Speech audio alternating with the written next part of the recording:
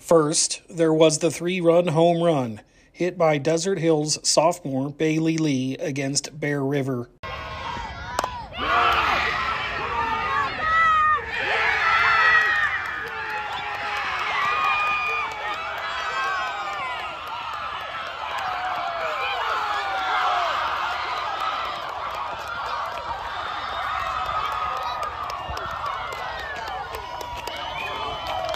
Here are Lee and then star pitcher Lulu West talking about the big hit, which clinched a championship berth for Desert Hills. Well, I was floating around the bases. That's one of the best feelings I've had. Before I walked up to hit, my dad said first pitch, and I think that really helped. I was locked in, ready to go, and that pitch was right down the middle, and I took it back where it was pitched. I was going crazy. I almost had tears in my eyes. I was so happy.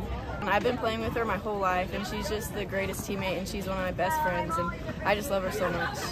The Thunder will take on number 1 Ridgeline at BYU Friday night in Game 1 of the 4A State Championship. This is Eric George Goold reporting for St. George News Sports, your number 1 source for local news.